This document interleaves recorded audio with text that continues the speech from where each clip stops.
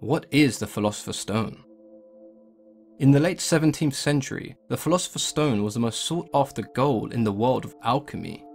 According to the legend, the Philosopher's Stone could transform ordinary metals such as copper and iron into precious ones like gold and silver.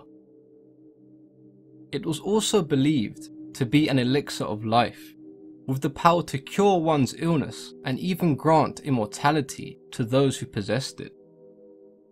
There are many descriptions of the stone's appearance, the most well known being a red stone.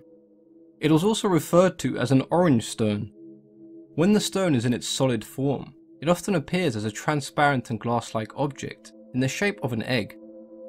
There are many sources that believe the Philosopher's Stone may not have even been a stone at all. When searching for the stone, alchemists examine countless substances. This would build the base knowledge for fields we know today as chemistry and pharmacology. Many of the world's brilliant minds searched for the Philosopher's Stone over the centuries, including Roger Boyle, who is considered the father of modern-day chemistry.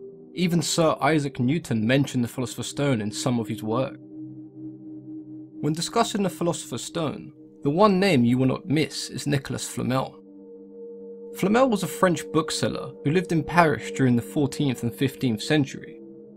In 1382, Flamel claimed to have transformed lead into gold after decoding an ancient book of alchemy. We most likely will never know if this was true.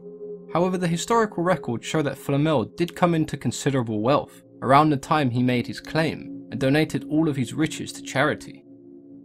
It was after his death that Flamel became so heavily associated with the stone. There are those who believe that having achieved immortality, Flamel faked his death and continued his work on the stone. Fans of J.K. Rowling's Harry Potter will recognise Nicolas Flamel and the Philosopher's Stone, as they feature in the first book and film, with it originally being titled Harry Potter and the Philosopher's Stone. The concept of being able to turn metals into gold attracted the attention of many over the years, who saw the legends of the stone as a chance to make a fortune.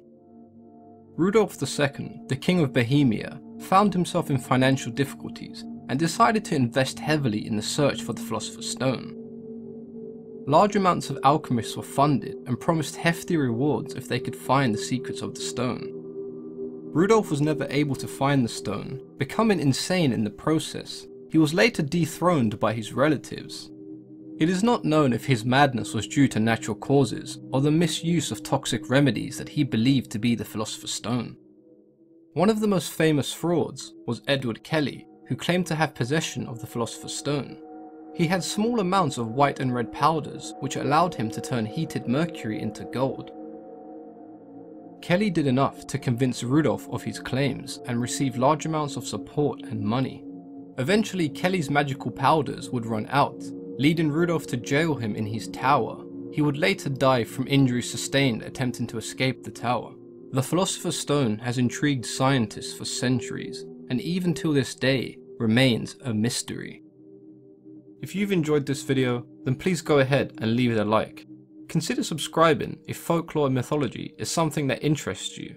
If you have anything you'd like to discuss or have any ideas for future videos, then please go ahead and let me know in the comments below. As always, I've been your host, Mythology and Folklore Explained.